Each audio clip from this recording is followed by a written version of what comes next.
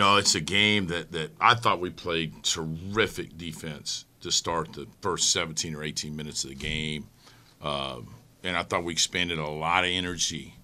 And if it had been a high school game where the halves were 16 minutes, we'd been in great shape. Unfortunately, in college, they're 20 minutes. And we didn't finish the first half like we'd wanted to. And so it created a little drama for us, and which is good. But I think the addition of Posey gives us another body. Derek obviously's played terrific since he's come back the last 3 or 4 games. And our depth, I thought, was the key to the game tonight. And then Posey makes an unbelievable play. If that doesn't make top 10 tonight, then you haven't done your job, Hunter. Trust me. If that doesn't make ESPN top 10, I'm on you. We're pushing it. Because that's one of the greatest plays of the year to me. It was an unbelievable block. But brought some energy and life in the old, sawmill tonight. And it was kind of back and forth a little bit. But we were, led. I think the closest they got was maybe 5. I don't know. Buckets, I think it was. I think they got it to 3. They got it to 3, but and then we just, I never felt in danger tonight because even though I thought New Mexico State played as well as I'd seen them play. Kyle, you maybe tell me different, but tonight, and they played in league play this year. Would you agree with that, Kyle? Yeah, there was a little bit more energy, I guess. They were desperate. Yeah.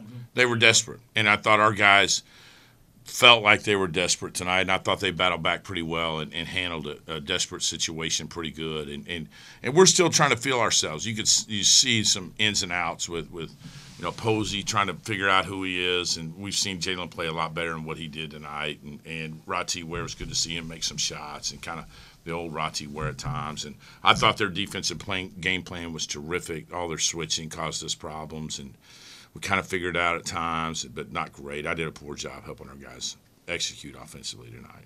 I got to help them. I got to do a better job with that.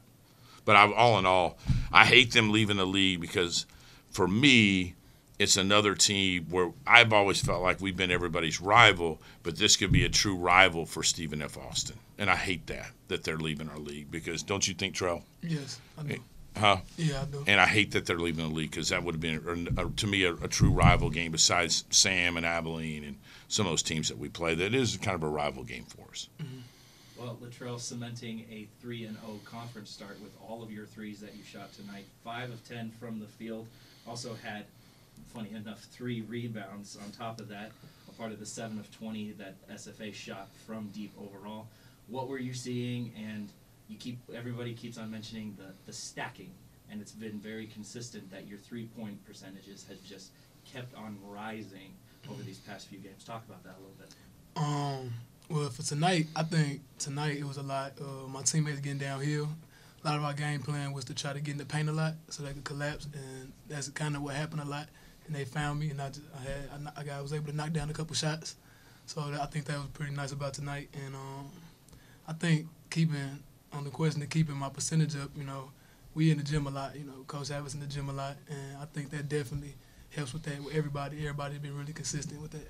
One of the big things that the media, myself, and Coach always talk about specifically with you is how you've really grown into that leadership role, especially this specific season. Talk about that leadership style. Have you grown over these past few weeks with the challenges that have faced the team? Yeah, I do. I think it has grown over the past few weeks. I think it started in the summer. We got a lot of new guys coming in, and a lot of people, they listen to me, they respect my voice, so I use that to my advantage just to get them to play the right way, do the right things. You know what I mean? Same with me. I got to be the example, so I try to do the right things so they could do the right things. And just me being the voice, I try to just bring the energy every day and try to keep everybody up so we can keep playing at a high level. Go ahead, boys. Hey, Coach, just talk about the energy and effort they play with on the defensive side of the ball today. Yeah, I mean, we've kind of not been great as we've gone through our injuries. We just kind of had to kind of will ourselves to some wins and just kind of figure it out. But I think that's always been, our defense has always been the backbone of our program. And I thought, one of their players said, hey, y'all, they got some Bob Huggins type defense out there. Call it whatever it is. We call it press you around here. And I think our pressures, because of our getting some players back, we've been able to play with some intensity and kind of forcing teams not to run their offense. And it's good to watch our guys enjoying playing defense. we've had some 5-on-5 practices for the first time since, really October, November, and that's going to make our defense better, and our guys are taking pride in it. So it's fun to watch. The only downside to it is our lack of defensive possession, defensive rebounding, and we get to win the possession. You have to finish with a defensive rebound. I think that kept them in the game, especially in the first half. You talk about how your defense leads to offense. Yeah, I mean that's, we like playing in transition, and we had those opportunities tonight. I think the game should have been a 20-point game. I thought in the first half if we'd finished some, transition points and some layups and some different things, and even in the second half, I thought we missed some bunnies, some opportunities to really just blow the game open. And defense for us always leads to our offense. That's our best offensive player. Our guys want to play fast. We want to play fast. It's the press you moniker that our guys enjoy. And so I think it's a fun way to play. Our guys enjoy playing that way. They enjoy playing. Latrell, I got on Latrell's butt the first possession of the game because he let his man catch. But they ran some teams' game plan to play against us. So they run stuff we've never seen before. I enjoy that. I think we win when teams game plan to run different things against us because they're not running their offense. But Chuck, you just talk about how y'all are, locking in on defense and turning that into offense. Yeah, we in practice we do a lot of transition drills to try to get better on the defensive end and offensive end. I feel like we're really good in transition. We got some high flyers. We got some really good shooters. So it's like, to me, it's like pick your poison. If you take the rim, we kicking it out. If you take that, we throwing up to the rim. So I feel like defense, when we turn them up like that, they make plays they don't usually make. They just really hand the ball to us, and we just go the other way with it. Was there an emphasis in the halftime locker room about rebounding, considering how many offensive boards they had in the first half? You want me to answer that one? You probably can't say what I said. God rest my mom's soul. You want me to say? Nah, it was emphasized a lot. We knew that was gonna be the biggest thing coming into this game, and we just got to get better at that part of our game so we can continue to stack these games on top of each other and keep winning.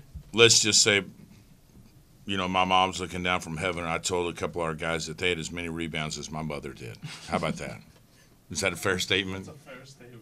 And nobody loves my mom more than she. Trust me, my mom's up there yelling at our guys too. She was my biggest fan. So I think it took you guys off guard when I made that statement. Is that fair? But it lightened the mood a little bit in the room, did it not? It did. So I was pretty angry with our defensive board play effort because I thought we did a decent job boxing out. I just didn't think we had the aggression to go get it, right? Buckets, like, you got 230 yards. Are you going to lay up, or are you going to freaking go after it with your 3-wood, right? You guys actually outscored them in second chance points. Yeah, but still, that doesn't give us a chance to run, though, right? And that's what I think we're best at. Got Latrell. Everybody guards Latrell so tough. And for him to get shots, he's not 6'5" and can just, guy didn't make him 6'5". He needs space to get shots. And it's either off an offensive rebound a lot or some penetration or in transition. And that's when he's at his best. We're at our best. And we got to get, one of those two. And they were switching to not create an opportunity for him to get a shot, which is smart. Greg he's a great coach. I mean, he's been around great coaches. He's a phenomenal coach. And a great defensive game plan to attack the way we run offense. We were just talking about it after the game. And so limited how many touches our guys had to get shots up. And so, because we're one of the best three-point shooting teams in the league. In the country. Nobody thinks that. But our percentages are top 15, top 10, whatever. They were 6 a couple weeks ago in the country. And they took those away from us that we normally get. And I think it's frustrating for him and some of the other guys on our team. It was, yeah. Coach, you guys have struggled at times this season with turnovers. It's something that's gotten better in the past few games, only 8 turnovers tonight. Do you think being shorthanded and just fatigue was part of that problem? Or Bucket, do you that's a think great you guys are just point. taking better care of it? For a golfer, you're really, really good at figuring out stuff, right? They don't call them buckets for nothing. 100%. I hope so, but I think, I told Trell he had 3 of our 8 tonight, for a guy who I'd rather him I think his best deal is just shoot it, right? We've all seen Trell I'm begging him to shoot it. He's got Muhammad on him at 40 feet, and Muhammad's away from the basket. We can go rebound it if he just shoots it.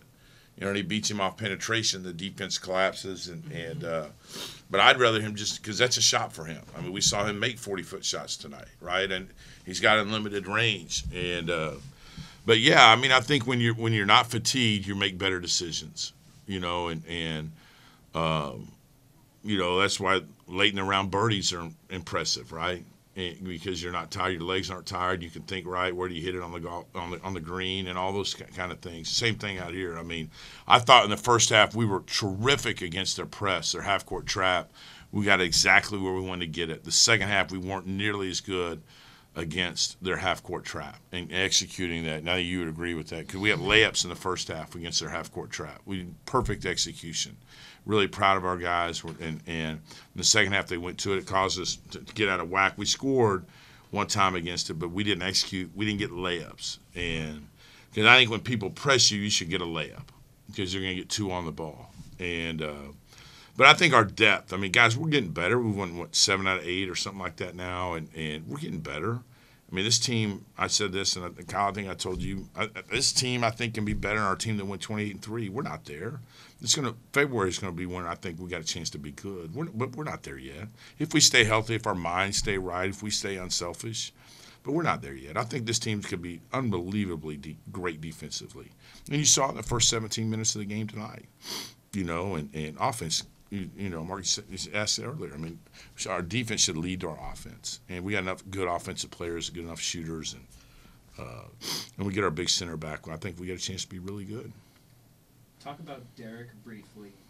One of the most underrated stats: 20 or plus 20 in the plus-minus category, 6 points and 6 rebounds. I mean, Derek Tiziano, I think I said it right for once.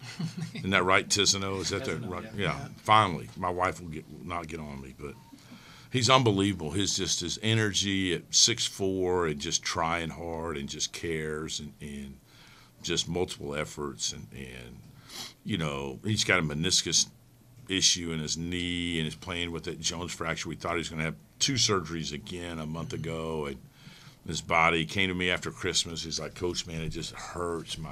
I wake up every morning. I don't feel like I can go, but I'm going to give the team everything I got, and he does. And he does everything we ask him to do. Right? He's got a smile on his face, and we run absolutely 0 plays for him. And I thought he had a phenomenal offensive rebound in the first half that gave us energy.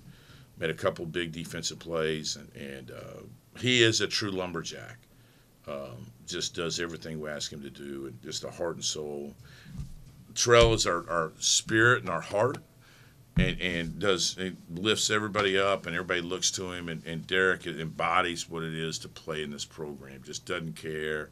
Brings his hard hat every day and just try. So it's really cool to watch a guy who couldn't get in the game, 12 months ago, and played great the last 10 games. Wouldn't have won the league without him, and watch him kind of flourish. Had to change positions because of injuries, and it's fun to watch, because he cares. Great student, like Latrell, great student, and just fun. As a coach, man, you root for guys like him.